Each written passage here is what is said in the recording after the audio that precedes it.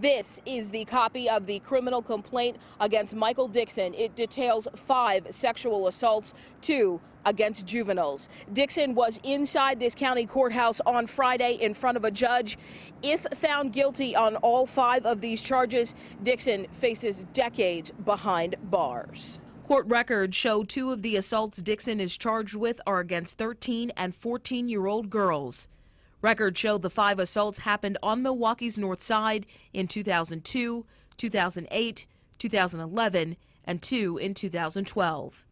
Evidence, including DNA, was collected from the victims at the time of the assaults, and police knew that one person's DNA was the same in 4 of the assaults, but they didn't know who it was. In July of this year, that DNA was put into the state's DNA databank, and a potential familial match was found. Records show that match was later linked to Dixon, who was then charged with the multiple sexual assaults. Court records also show that Dixon, who threatened to kill one of the victims, was also a suspect in 2 sexual assault cases in 1995 and 1998. In Milwaukee, Tama Ponton, WISN 12 News.